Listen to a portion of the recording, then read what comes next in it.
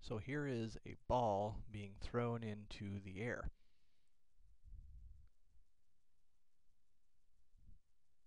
Obviously that video is in slow motion.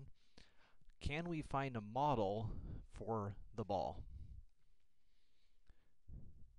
To provide some information, let's calculate a few values. So I've specified that the ground here is at a y value of 0. I've used my meter stick here to calibrate, and if I put my mouse here, you can notice in the left-hand corner there that the y value, when I release it, and we're going to call this the moment of release, is 1.6, approximately 1.6 meters.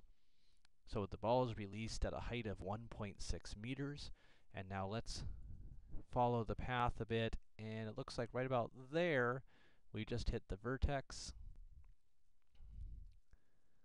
Yeah, right about there. And so the vertex, or the height of the ball, at the very top, if we look down in the lower left there, is about 3.3 meters. So at the very highest, the ball hits a height of 3.3 meters. So now what we want to do is create a new model for the ball. Can we come up with an equation for the height y over time, where time equals 0 is when the ball was released?